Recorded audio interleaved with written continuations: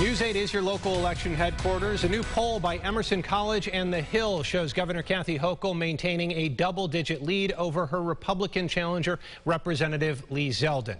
The survey shows Hochul, a Democrat, is the choice for 50% of voters, and Zeldin has the vote of 35% of those surveyed. 6% of voters plan to vote for someone else, and 9% are still undecided. The race remains relatively unchanged since early August, when Hochul led Zeldin 51% to 35%. In recent weeks, both candidates have accused the other of being out of touch with New Yorkers.